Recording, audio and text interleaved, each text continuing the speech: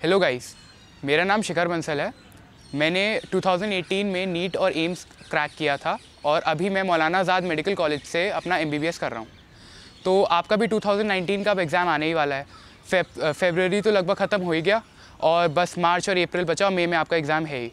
तो इसके लिए आज मैं कुछ आपको टिप्स देना चाहूँगा जो कि आपके लिए हेल्पफुल प्रूव हो सकती है in the last months for your preparation for neat and AIIMS. तो सबसे पहले तो आपको ये बात याद रखनी है कि ये लास्ट के 2 मंथ्स हैं जो ये केवल रिवीजन के लिए होते हैं। इसमें जैसे कई बार होता है कि आप जो कुछ करना चाहते थे, आप कोई बुक करना चाहते थे, वो रह गई आपसे और अब आपका कोर्स ख़त्म हो चुका है, तो आपको लगता है कि चलो मैं वो बुक कर लेता हूँ, एक एक्स्ट्रा प्रिपरेशन हो जाएगी। लेकिन ये चीज़ नहीं करनी है, ये इसमें बिल्कुल भी नहीं फंसना, क्योंकि कई बार क्या होता है कि आप नया नया पढ़ने लग जाते हैं लास्ट के दिनों में और इसके चक्कर में जो आपको पुराना पढ़ा हुआ होता है, जिस पर आपने मेहनत करी हुई है 2 साल, वो ख़राब हो जाता है और वो आपको याद नहीं रहता, आपकी टिप्स पे नहीं होता। तो यही चीज़ एग्ज़ाम में आपकी रैंक को बहुत पीछे तक पहुंचा सकती है। तो पहली बात तो आपको ये समझ के रखना है कि जो लास्ट के ये 2-3 महीने जो भी बचते हैं, ये केवल और केवल आपका जो पुराना आपने पढ़ा हुआ है उसी के रिवीजन के लिए होते हैं। जो चीज़ें छूट गई उनको जाने दो और नई किताबें करने की बिल्कुल भी ज़रूरत नहीं है। इसमें आपको अपनी पुरानी किताबें ही करनी है जो आप अभी तक 2 साल से करके आए हैं। तो अब इसमें जैसे सबसे इम्पॉर्टेंट क्या होता है कि नर्वस नहीं होना, क्योंकि अब लास्ट का एग्ज़ाम आ रहा है, प्रेशर होता ही है बहुत, क्योंकि मेन आपका एग्ज़ाम आ रहा है जिसके लिए आप 2 साल से मेहनत कर रहे हो। तो नर्वस नहीं होना है और अपना रिवीजन करते रहना है। अब रिवीजन कैसे करना है, तो पहले अब बायोलॉजी में क्या होता है कि ज़्यादातर बच्चे क्या करते हैं कि एंड के 2 महीने केवल क्वेश्चंस करते रहते हैं। तो उससे क्या होता है कि जो बायो की NCERT आपका मेनली आता है दोनों एग्ज़ाम्स में, नीट और एम्स में, तो वो आपके टिप्स पे नहीं होती। तो इसलिए आप एग्ज़ाम में, क्योंकि वहाँ तो प्रेशर होगा ही उन 3 घंटों में कि आपका कैरियर डिफाइनिंग एग्ज़ाम है, तो वहाँ पर सिली मिस्टेक्स कमिट कर देते हो या कुछ ऑप्शंस ठीक से नहीं पढ़ते हो, फिर ऐसी गलतियाँ हो जाती हैं।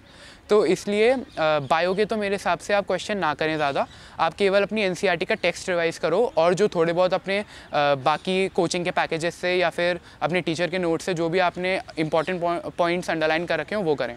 क्वेश्चंस जो कर रहे हो केवल पिछले 10 साल के प्रीवियस ईयर क्वेश्चंस करने हैं, इससे ज़्यादा कुछ भी करने की ज़रूरत नहीं है बायो में। फिर अब केमिस्ट्री का रिवीजन, तो केमिस्ट्री के रिवीजन में वही 3 पार्ट्स में हम डिवाइड करेंगे, फिजिकल केमिस्ट्री, ऑर्गेनिक केमिस्ट्री और इनऑर्गेनिक केमिस्ट्री। इनऑर्गेनिक केमिस्ट्री आपका मोस्टली बायो जैसा जाता है कि उसको आपको याद करना है सारा, तो उसके लिए भी कोई अलग चीज़ आप ना करें। कुछ इंपॉर्टेंट कंसेप्ट मार्क कर रखा हो, जो पुराने क्वेश्चंस में, प्रीवियस ईयर क्वेश्चंस में आया रखा हो, वो रिवाइज़ करें और मेनली NCERT रिवाइज़ करें और NCERT की जो रिएक्शंस हैं मेनली इनऑर्गेनिक केमिस्ट्री की, वो रिवाइज़ करनी है और ज़्यादा कुछ डीप में नहीं करना, और पिछले 10 साल के क्वेश्चन पेपर्स देखे उसमें भी, और ज़्यादा उसमें कुछ अलग करने की ज़रूरत नहीं है। फिर ऑर्गेनिक केमिस्ट्री अकेला ऐसा सेक्शन है नीट का जो और एम्स का जो कि काफ़ी अच्छे लेवल में पूछा जाता है यूजुअली। अगर पिछले हम 1-2 साल छोड़ दें तो उससे पहले काफ़ी अच्छे क्वेश्चंस भी आ रखे हैं ऑर्गेनिक केमिस्ट्री के। तो ऑर्गेनिक केमिस्ट्री में भी मेनली कंसेप्ट तो आप अब पढ़ ही चुके हो, इतने दिनों में इतना टाइम था पहले, तो अब क्वेश्चन प्रैक्टिस कर रहे हैं ऑर्गेनिक केमिस्ट्री में।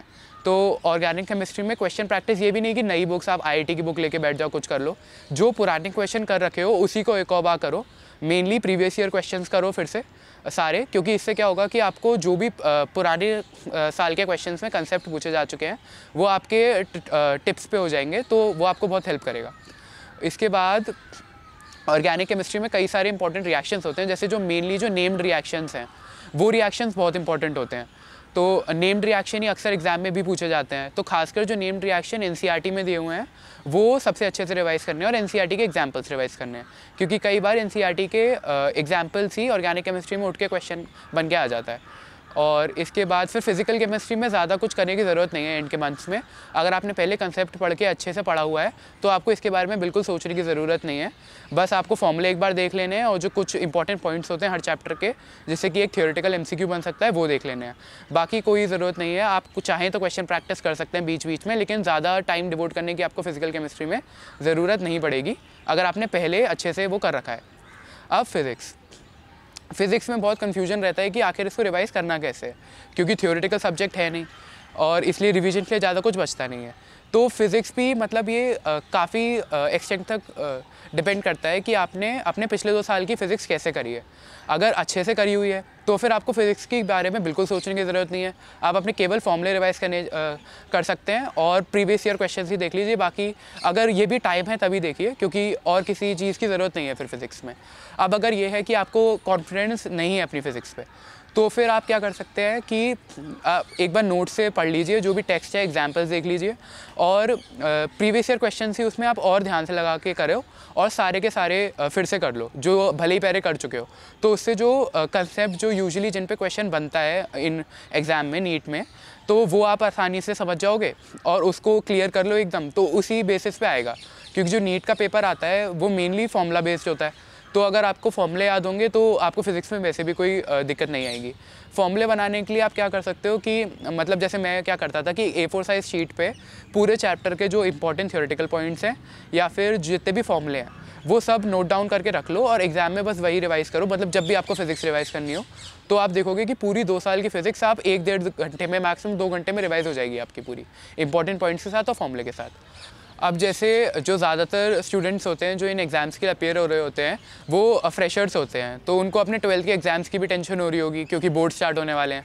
तो उसके लिए भी आपको मतलब टेंशन लेने की ज़रूरत नहीं है, बोर्ड से डरो मत, और कुछ एक्स्ट्रा एफर्ट डालने की ज़रूरत नहीं है बोर्ड्स में।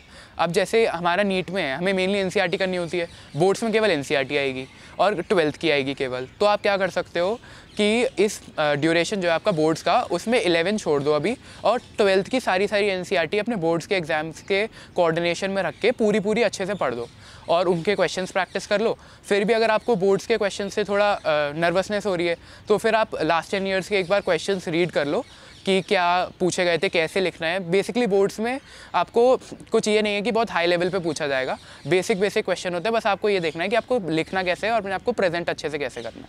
तो इसलिए बोर्ड्स की बिल्कुल भी टेंशन लेने की ज़रूरत नहीं है, आपकी जो कॉम्पिटिशन की तैयारी है इसी से हो जाएगा पूरा, और इसमें कुछ ज़्यादा एफर्ट डालने की ज़रूरत नहीं है। फिर उसके बाद बोर्ड्स खत्म होने के बाद भी आप पे 1 मंथ पूरा होगा नीट से पहले, तो उसमें भी आपको यही करना है। उसमें आप कोई और चीज़ पढ़ो ही मत एनसीईआरटी को छोड़ के। उसमें आपको जो मेनली करना है, जैसे मैंने क्या किया था कि जो पिछले 10 साल के जो नीट के क्वेश्चन पेपर्स थे वो मैंने पूरे फिर से सॉल्व किए थे टाइमर लगा के। आप कोशिश करो कि जल्दी से जल्दी सॉल्व करो उन पेपरों को, 2 घंटे में, 2.25 घंटे में, 2.5 घंटे तक सॉल्व करो। तो इससे क्या होगा, आपकी स्पीड बढ़ेगी और सिली मिस्टेक्स आपकी कम होंगी, और यही आपको हेल्प करेगा क्योंकि आपका फाइनल एग्जाम भी कुछ इतना लेंदी नहीं आएगा। तो वो अगर आपका 2-2.25 घंटे में ख़त्म हो जाता है तो आप पे एक बहुत अच्छा चांस होगा अपनी सिली मिस्टेक्स को वेरीफाई करने के लिए और अच्छे से ओएमआर फिल करने के लिए। क्योंकि कई बार क्या होता है कि सब ठीक किया है, ओएमआर गलत फिल हो जाती है। तो इसलिए जितना पहले आप अपना फाइनल पेपर कंप्लीट करोगे उतना आपके लिए हेल्पफुल होगा, और उससे आराम से आप ओएमआर भर पाओगे, तो उस पर गलती के चांसेस कम हो जाएंगे। बाकी जैसे प्रीवियस ईयर क्वेश्चन पेपर्स हो गए, इनके अलावा क्या होता है कि जैसे बच्चे लास्ट में क्या करने लगते हैं कि अपने कोचिंग के एग्ज़ाम्स और टेस्ट छोड़ने लगते हैं। तो कि मतलब जैसे डीमोटिवेट हो जाते हैं अगर ख़राब मार्क्स आ गए, कम मार्क्स आ गए। तो हमें ये नहीं करना है, अभी भी हम पे टाइम है नीट में, असली नीट होने में। तो हमें अपनी गलतियाँ बस देखनी है और उनको ठीक करना है। तो इसके लिए क्या है कि आप एक भी टेस्ट मत छोड़ो, भले ही आपकी तैयारी है नहीं है, आपने रिवाइज़ किया है नहीं किया है, इस सब चीज़ से मत डरो, और कितने मार्क्स आएंगे इससे मत डरो। आप अपना टेस्ट अटैम्प्ट करो अच्छे से, और ऐसे अटैम्प्ट करो जैसे आप नीट दे रहे हो असली में। तो ऐसे क्या होगा कि जब आप असली अपना एग्जाम दे रहे होगे ना, आप कोई भी प्रेशर फील नहीं करोगे, और आपको ऐसे लगेगा जैसे आप नॉर्मल अपना कोचिंग का टेस्ट दे रहे हो। और क्या होगा कि अगर आप रेगुलर टेस्ट दोगे तो आपका एक रिदम बच जाएगा टेस्ट का।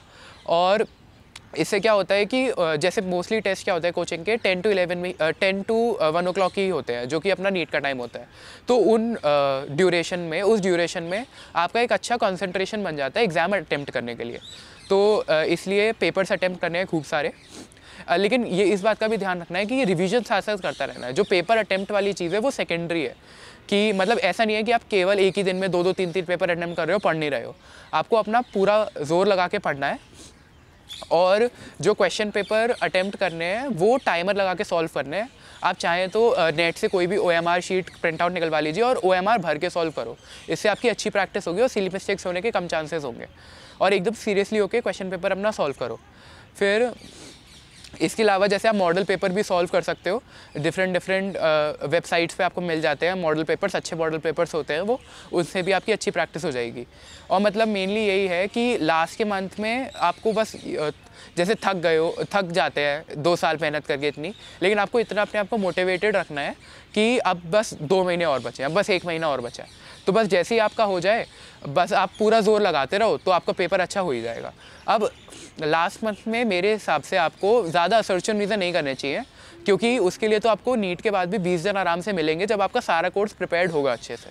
क्योंकि असर्टिव रीजन में क्या होता है कि डिस्कशन वाला पॉइंट बहुत आ जाता है, क्योंकि डिस्कशन वाले पॉइंट में क्या हो जाता है कि जैसे जो आपके आंसर्स होते हैं वो मोस्टली बहुत कंफ्यूजिंग रहते हैं, मेनली ए और बी ऑप्शन में, कि वो दूसरा स्टेटमेंट पहले को एक्सप्लेन कर रहा है कि नहीं कर रहा।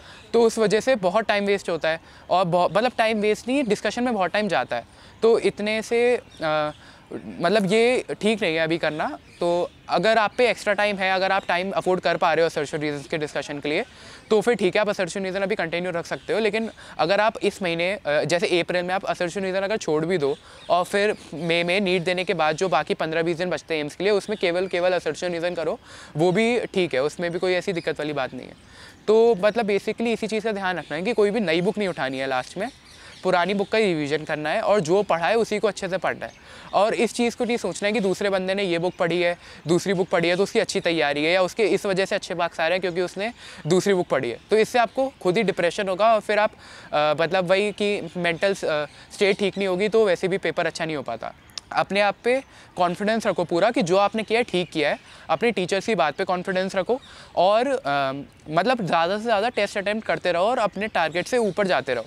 और कोचिंग के स्पेशली जो ऑल इंडिया टेस्ट होते हैं वो आप बिल्कुल ना छोड़ो, और कोई ना कोई टेस्ट सीरीज़ ज़रूर ज्वाइन करो लास्ट के मंथ में, स्पेशली टेस्ट के लिए। क्योंकि ऑल इंडिया लेवल पे जब आपकी रैंक आएगी तो उससे आप अपने आप को एनालाइज कर सकते हो कि आप कहाँ लैग कर रहे हो, या फिर अच्छा कर रहे हो तो और अच्छा कर सकते हो, और कितना इम्प्रूवमेंट। मतलब अपने आप को अच्छे से एनालाइज करने के लिए ऑल इंडिया टेस्ट सीरीज़ बहुत इंपॉर्टेंट है। तो आप किसी भी लीडिंग कोचिंग इंस्टीट्यूट जो भी आपका प्रेफरेंस हो, उसकी एक ऑनलाइन टेस्ट सीरीज़ ज़रूर ज्वाइन करें।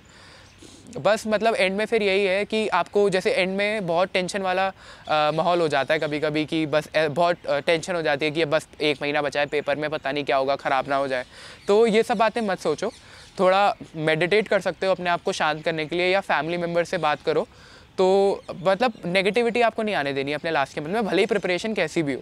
क्योंकि अगर अच्छी भी नहीं है बाई चांस, तो लगे रहो, क्या पता जो फाइनल एग्जाम हो उसमें वही क्वेश्चन आए जो आपको आते हो।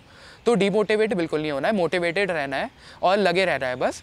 और बस इस चीज़ का ध्यान रखना है कि कोई अलग बुक, कोई नई चीज़ ना करो, जो कर चुके हो वही करो।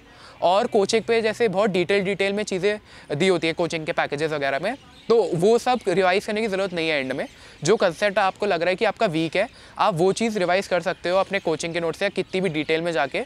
लेकिन बाकी सब चीज़ों में आपको केवल और केवल NCERT रिवाइज़ करनी है, और इससे आपका बहुत अच्छा पेपर हो जाएगा। चलो, thank you and best of luck for your NEET.